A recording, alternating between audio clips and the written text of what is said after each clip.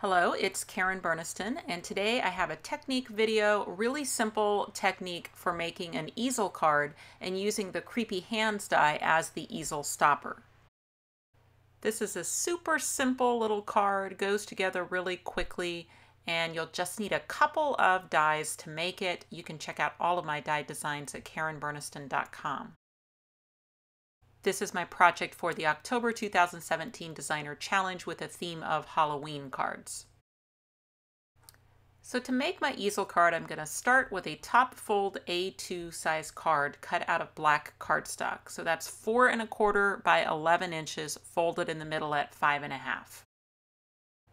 Then I just took a scrap of cardstock and cut the height to 2 3/4, just so I could find the middle of each panel of the card. So I'm just going to line that up with the bottom of my card. That shows me where the center of that is. And what I want to do is I want to add a little scrap of green cardstock right in the middle of the card. How big? Just big enough that it will cover the creepy hands from the Halloween Elements die set.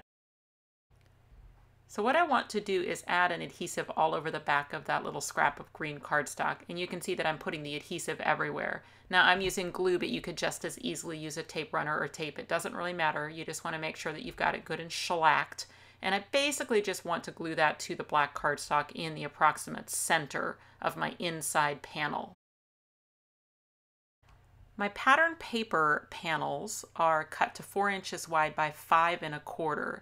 And for the one inside the card, I just want to make sure that I only use my adhesive around the outside so that I don't have any adhesive over the top of that green piece of cardstock, because in that area I'm going to remove the paper later.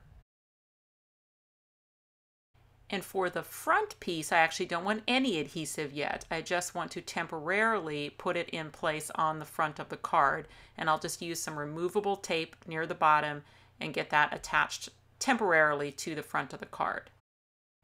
Once again, I'll use my little scrap that tells me where the center of the card is, because that will allow me to put my big Katherine label die so that it lines up centered over that center of the card. So that little cheater is just a really easy way not to have to get a ruler out. And once again, I'm going to use my temporary removable tape to put that label in place on the front of the card. You can use any die cutting machine that can accommodate a wafer thin die. I'm going to use a Sizzix Big Shot.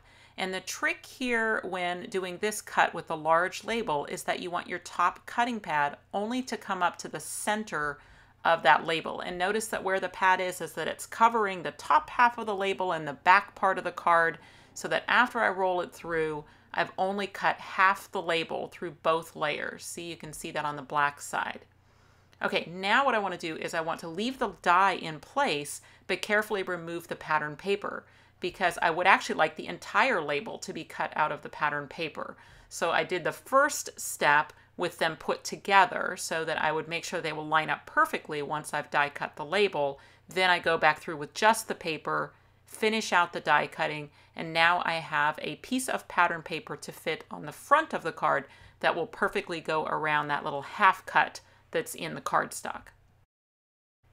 And then it's just a matter of using any type of adhesive, tape runner, or glue to adhere that pattern paper then to the front of the card, making sure that everything lines up. And then I'm just going to use a little ball stylus to score the card just right outside of the label on both sides, just starting at the little center line. And then the whole card will bend there at the center of the label, and that's what creates that easel. Back inside the card again, I can use that little cheat sheet I have to find the center. I know that that's where my green cardstock is hidden underneath there, and that's what I want to cut my creepy hands through. So I'm going to use my temporary tape to hold that in place. I've got my card open, because of course I only want to cut through one side of the card. And then I'm going to roll that through my machine and then back through. And even then I know that I'm not going to be able to cut in one pass through 3 layers of paper and cardstock. So what this first pass will do is it'll get me through the pattern paper. And remember that there is no adhesive behind that pattern paper in the center, so it's really easy to lift up those creepy hands and remove them.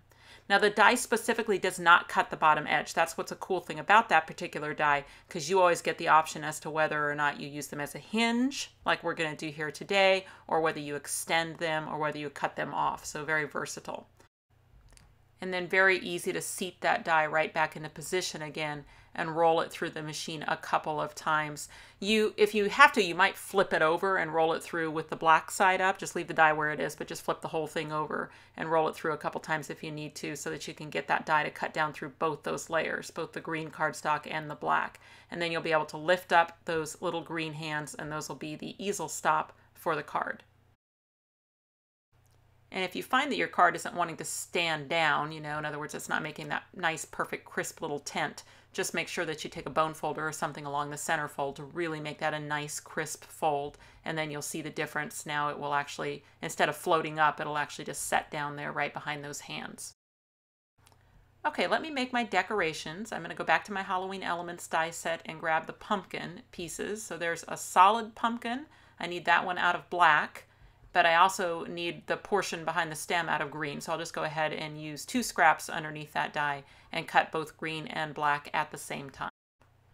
It's nice to have that solid pumpkin die in the set, because sometimes you just may want to make some harvest cards or some solid pumpkins that don't have faces, and so you always have that option by using just the outer die. But then when you do want to make a jack-o'-lantern, then you just nest in the face piece at the same time. Now that can center perfectly, or you can make choices. If you want to tilt it a little bit or slide it to one side, like I'm going to do today, it kind of does make just a little bit of a different looking pumpkin by having it being not perfectly centered in the die. If you'd like the stem of the pumpkin to be green, you can do that just with a marker, or what I do usually is just cut another pumpkin. I wouldn't have even had to cut the entire pumpkin. I really just would have had to have a tiny little scrap of green behind the stem area, and then just go in and glue that on top of the orange one. Now I can just glue that overlay to the black pumpkin. And one thing that I think is kind of a cool look is that if you'd like to have a lot of shine to the face, you can use the Nuvo crystal drops. I'm going to use those in a black, and just add that to the black pumpkin in the center of the pumpkin, basically everywhere where the face is. You just kind of look at your overlay and look at where the face is going to be over the top of that area, and then you just cover that with the black Nuvo drops, which will act like a glue, but I do think it's a good idea to add a little bit of drop of glue around that as well, just to make sure that you get a good adherence even after those crystal drops dry. So once those dry, it'll give a nice shiny face to the jack-o'-lantern, and it's actually much easier to do it this way, trust me, than it is to go in with the crystal drops and try to keep them within those little areas, like if you were to add them afterwards. Now, I thought it would be fun to have my jack-o'-lantern basically be flying as though it were a ghost with a pumpkin head. So I'm going to take the ghost from the set, and I just die cut that out of white cardstock, and then I'm just going to add some glue into the head area and replace it with the pumpkin. Okay, I have stamped some spider webs and some gray ink onto some orange cardstock, and I'm going to die cut the middle label out of the Katherine label set. So this is the label that's the center size. It's got all the little pierce marks on the outside.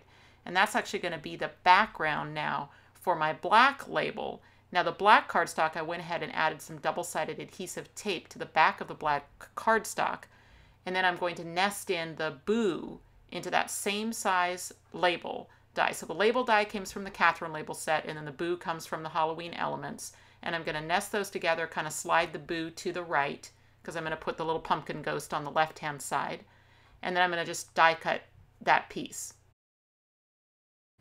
So then I could just carefully remove my 2 dies. And now what I would like to do is I would like to remove the liner from the entire piece. So what I'm trying to have happen is I'm trying to make a very large sticky black label and not have any part of the boo greeting fall out. So I need to go real slowly for this.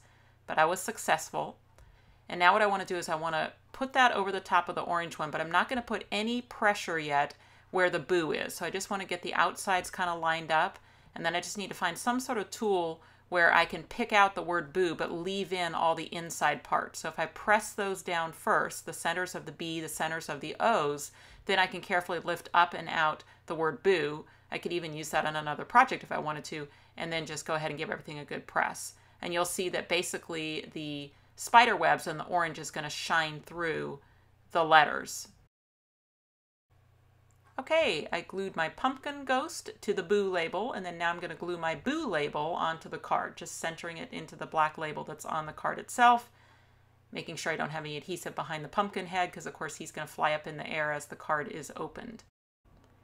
I just added some Distress inks to a strip of white cardstock and then stamped the Happy Halloween. That's a Tim Holtz stamp.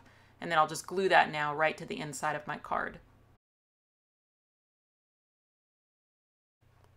So really just a cute, simple little easel card for Halloween.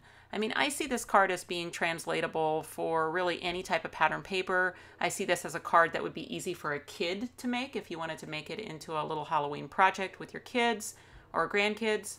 You can decorate the envelopes if you want. You do end up with one set of extra creepy hands from when you die cut, so then I just added some monster sleeves and some Distress inks and then decorated up the envelope.